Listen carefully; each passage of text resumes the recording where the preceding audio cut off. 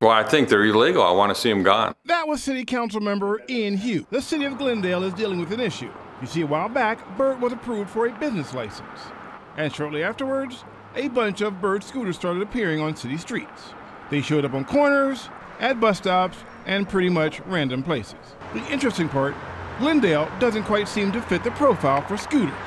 I've seen maybe 1-2 people riding them. I put $5 on my car like a week ago just to see how these things work. How you like it? It's just a novelty, man. Like they'll pass in time. Since we use the word pass, let's roll back the calendar to 2005. That was when the city of Glendale passed an ordinance banning any motorized vehicles on public grounds. This was because back then it was motorized skateboards. Under the existing ordinance, there is a $150 fine for riding them on public streets, which includes sidewalks, roadways, or any part of the street or city property. That being said, now city officials are trying to determine what their next move is.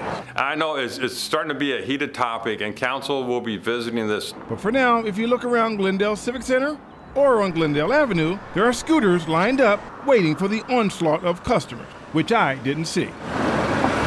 That being said, someone is using them, or else they would have been removed a long time ago. So I asked this guy who was a contractor for Bird. So here's the question. I haven't seen them used a lot out here. You know what? They're used a lot at night, I've noticed, or in the afternoons. I've noticed that a lot of kids, like after school. Which is interesting because you need to be 18 and have a valid driver's license to operate one. Also, I wanted to find out if there was an actual agreement between the city of Glendale and Bird. So I emailed Bird, and at this point, they don't have an answer. But keep in mind, Bird does have a business license.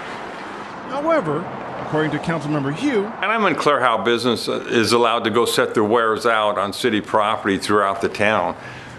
But it's something that council's going to look at and see if we need to take a stronger measure. Stand by, there is more to come. In Glendale, Stanley Roberts for Arizona's Family.